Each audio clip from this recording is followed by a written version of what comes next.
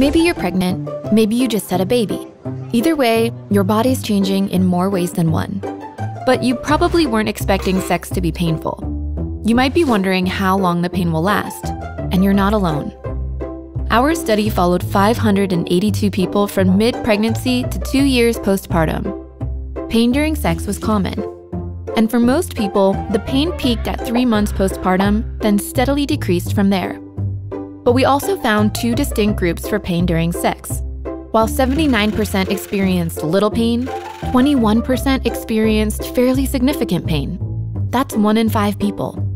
You might be wondering if things like prior chronic pain, how you delivered the baby, or breastfeeding affect the pain. The good news is, none of these biomedical factors seem to play a role, but we did find one key thing to look out for. Those who reported a lot of negative thoughts and feelings about pain, something called pain catastrophizing, were more likely to experience moderate and persistent pain during sex. If this sounds familiar, talk with your healthcare professional, as there are proven ways to help, including cognitive behavioral therapy, pelvic floor physical therapy, and topical medications. You're already handling a lot of changes by adding a baby to your family. It's common for your sex life to change after having a baby, but it doesn't have to be painful.